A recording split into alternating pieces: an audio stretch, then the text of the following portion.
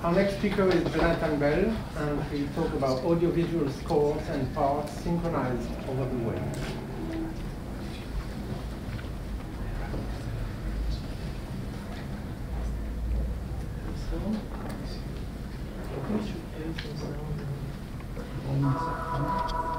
No, it's the wrong list from the projectors. How can we do that? Headphones?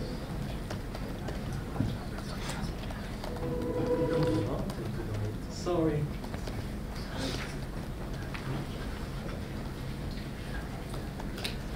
Hello, my name is Jonathan Bell. I'm a composer currently teaching in France, Aix-Marseille University, and member of a lab called PRISM, an acronym standing for Perception, Representation, Image, Sound, Music.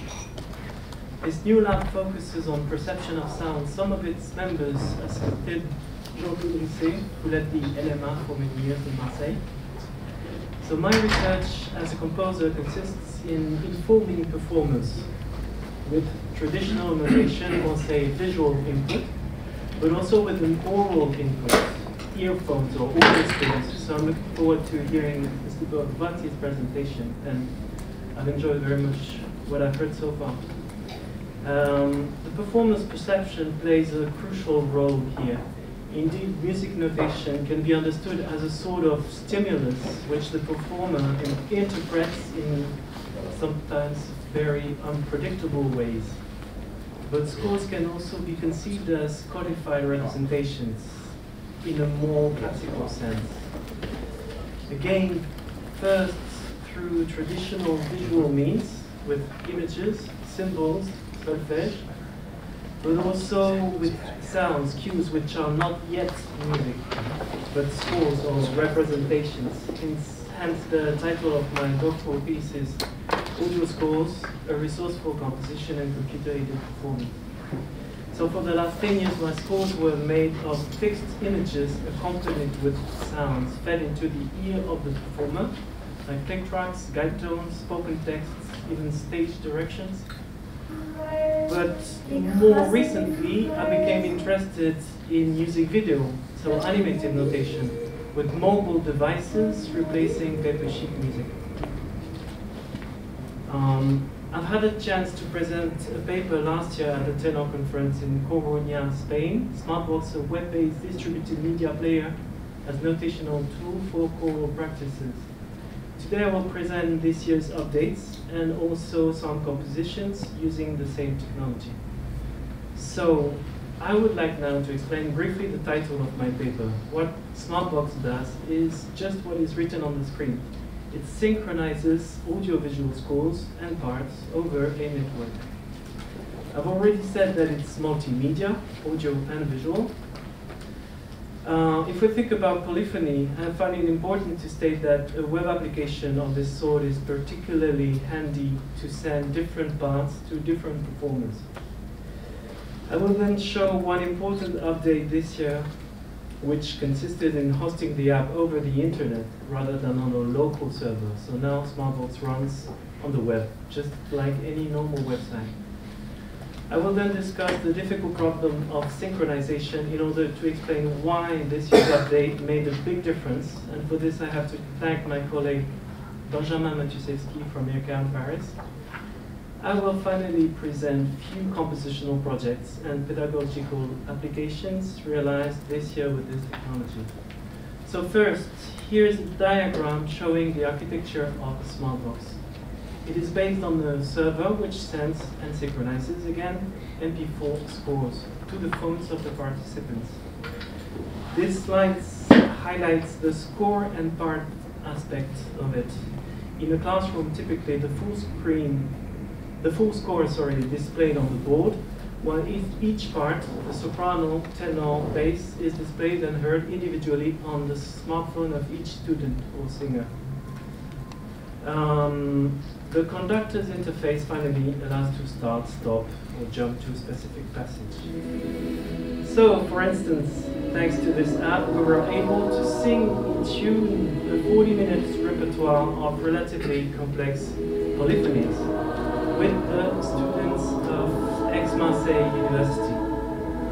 So So it has a pedagogical interest also. In this example, the server runs locally on the same network over Wi-Fi in the same room as where the participants are singing. But as I said before, a recent update allowed to host the app remotely, so not on a single Wi-Fi or VLAN, but between these networks, so the internet. So now each piece listed below can be accessed directly by typing one of those domain names, themselves pointing to several IP addresses.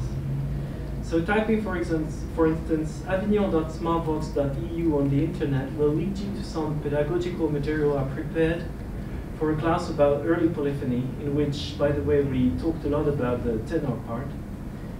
The app is made of two different types of clients. On the left-hand side is displayed the singer's interface, where he can choose his part and request it to the server. On the right-hand side is the conductor's interface, which allows to start-stop a piece or seek to a certain time in the video. You can see the seek parameter very soon. Yeah, this is the seek, so backwards, so forth. Following this update, I measured how the remoteness of the server impacted on the timeliness between devices. I did so by simply photographing several phones, measuring how much the cursor timeline differed each time. Here T1 to T6 represent 6 different photographs, and P1 to P5 represent the temporal value displayed on 5 different phones. What I call the sum here is just the addition of the delays between 4 phones according to a mean value, so as to evaluate the variability in a simple way. The lowest sum values corresponding to best synchronization performances. This measurement showed that remote hosting in many cases did not worsen the time accuracy too much, except on rare occasions where the server provoked important delays, which encourages to use the local solution at the present stage of development. Still more reliable in situations of performance particularly. The sync module refers here to the sync library developed at IRCAM by Jean-Philippe Lambert, concerned with synchronization for distributed audio rendering over heterogeneous devices in HTML5. Although the clock synchronization is not perfect and depends a lot on the phone's performances, the browser it is using, and so forth, I realized that this was not the main issue. With a large group of singers, the main problem is often due to various sorts of user interactions. When the singer puts headphones on, when the phone turns into sleep modes, etc., which all had the same effect, namely to pause or delay the singer's media player. And this is where comes in the main update this year, thanks to, again, Benjamin Matusewski. We'll now see a bit of code which automatically syncs the phones that are late. As you will see, the code is quite simple, but musically it has a great impact on rehearsals and performances. So this is client side. The trigger sync time is common for all, so it's a sort of global clock or world clock. The sync time, on the other hand, is different for each phone. So it's an estimation by the phone itself of the delay caused between network latency, by network latency. Video current time corresponds to the timeline value of one phone.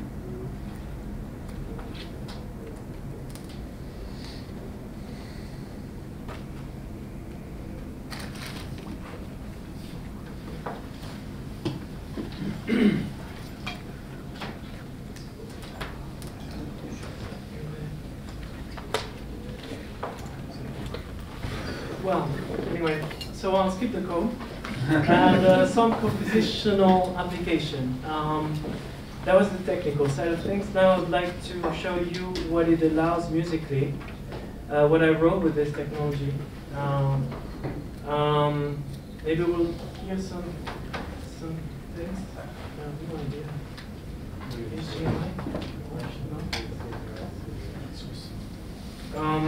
We'll hear some stuff now, maybe.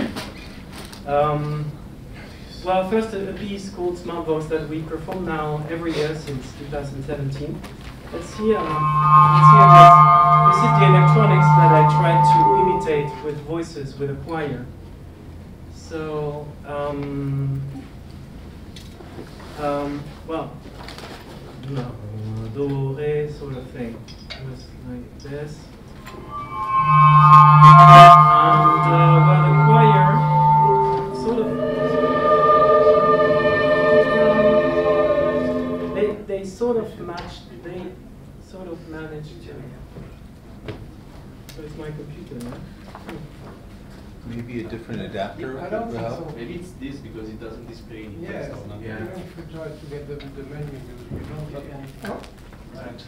Is it back? No, I just removed that.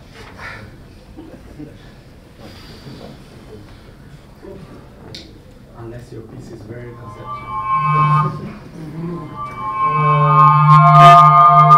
Okay, never mind. So the idea, I showed you beautiful spectrograms that show that they sort of match. On the left was the electronics, and on the right the sound. So let's hear another one. This is a multiphonic clarinet that was supposed to be imitated. It's the target sound that the voices try to imitate. So it's about 1,000 and 1,200 hertz. So the ratio 5 against 6 is sort of minor third. And so here's the realization. It's just the same notes, basically. 500, 600, it's an octave lower. But okay, we've heard some little bits, and let's hear the whole passage.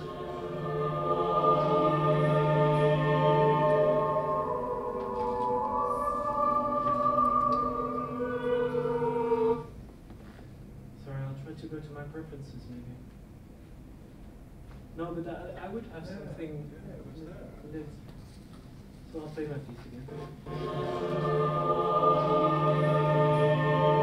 The interest is to say that it's involving a lot of singers. Let's say we're choirs. So yeah, this pedagogical thing again, which I'm quite attached to.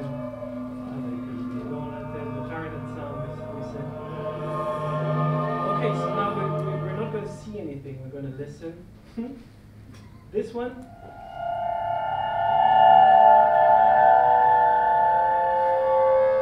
Can you find the fundamental?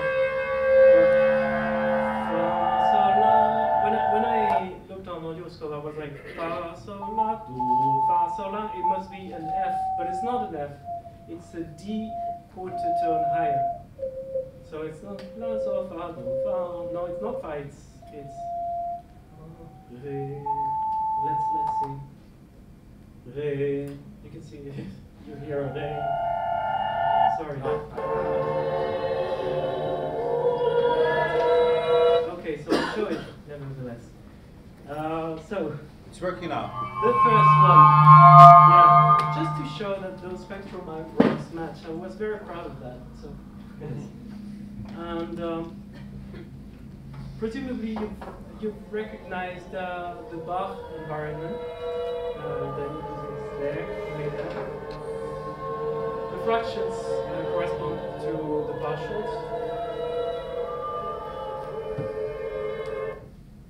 Okay, now this is a short extract. It's very funny.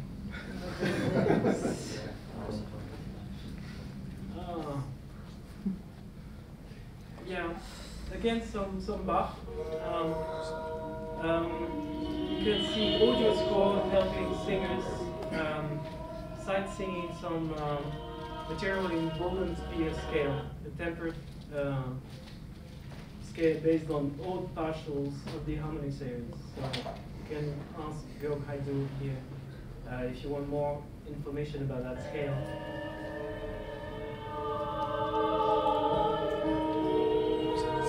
It's a fade house scale.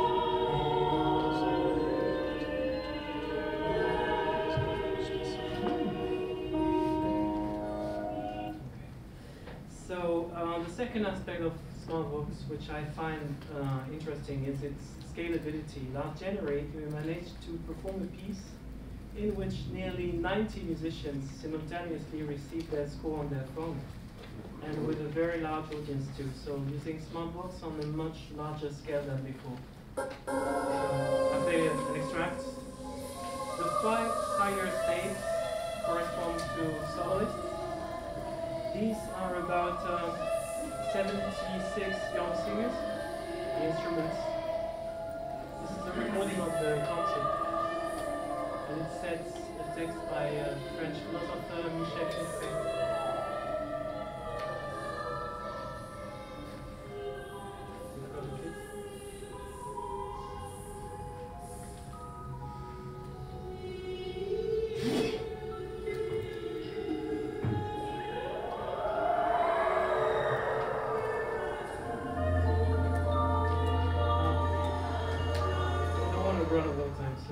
I showed just a little bit of the end.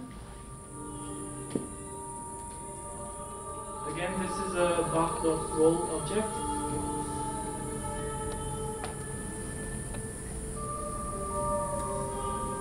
And the idea is that each single staff is distributed to all the singers.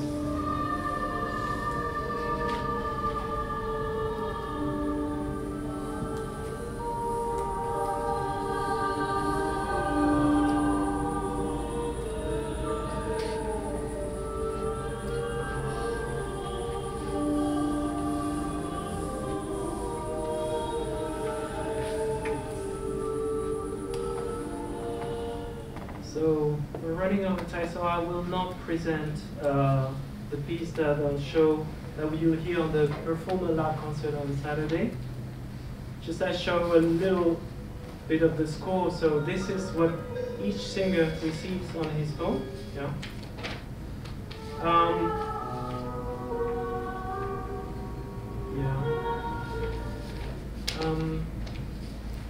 Also, I need to say that I must thank the De Chelis Ensemble, who've been supporting that research for 10 years.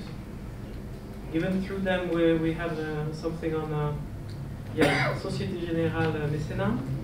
Currently, SmartVox is being used in an opera rehearsal for opera, for singers, and on the stage.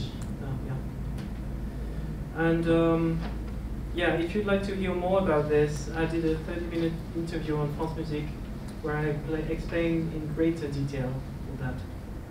Thank you.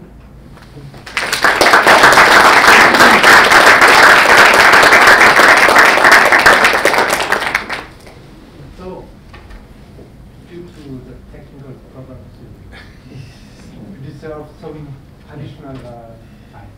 Oh, really? So, time for questions. The thing I didn't show. Yeah. Question? I feel like just I was on the this the punchline of your code. I don't know if you would mind going back because it's like an issue that I've been struggling with for a really, really long time too. This, what was your final solution to the synchronization? You have the.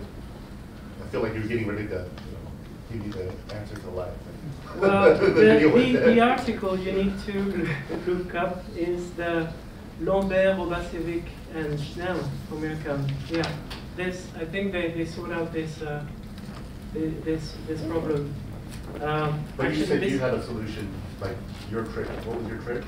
The trick that my colleague Benjamin Maliszewski managed to code is this. The idea is just that if the phone is not in time with the global clock, then that's what happens. The video.correct time becomes transport time. So and this is according to a certain threshold.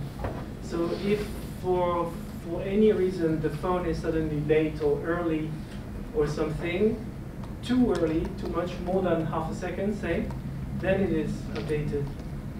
Oh, it just jumps to. Yeah, it's not very. It works for for scores for earphones, but you can hear glitches if it's for the electronics.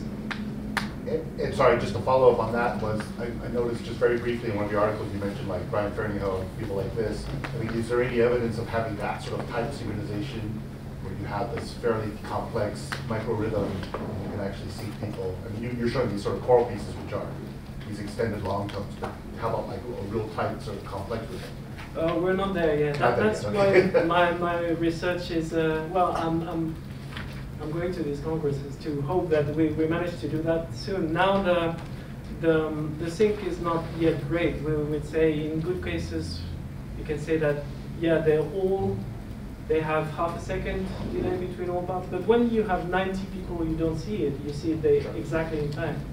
But it's not yet very, very precise. And obviously, if you're on, as I said, if you're on the internet, on a local network, then it becomes even greater, the delay between. But I think, according to the paper from the ACAM on synchronization, on the local network, you get reasonable accuracy on time synchronization, as I remember. Yes? It's not as though the synchronization I have, they talk about milliseconds. Yeah. I think the problem I have is perhaps people have old phones, their browser. There's many. You need good Wi-Fi antennas, of course, and yeah, there's several factors. Yeah, I mean, over the network, you're going to have like the speed of light problem. So you know, it'll never be solved. You know, at some point there's going to be latency, right? Well, I was going to say it could be, yeah, speed of light. No, it could be fiber optic fiber. It could be super. Yeah, but if you're going halfway around the world, there's still latency and the speed of light. Yeah, so unless you go faster than the speed of light, you know. Well, I don't know. So, last question. Yeah. Thanks for your presentation. I was just wondering what was your motivation for going to the internet as compared to lab, given the difficulties, and did you do remote performances or? I would love to get into that, that area of network performances and NMP. Yes, yeah, network music performances. It's not they are local NMPs, but I'd love to go into that area and just have yes, that this application had just an input-output video and sound, and then that would be that's the next step. So that you stream the performance happening on one place to the other place. That's what you mean? I'd really like to do that. Well, the SmartVox piece is, we did it with maîtrise, with young choirs in the churches of Nantes and of Rouen. And I'd really like them, because of that word religion as well, I find it funny. So they would do a network performances between those two choirs. That's one of my dreams. So, thank you Thank you again. very much.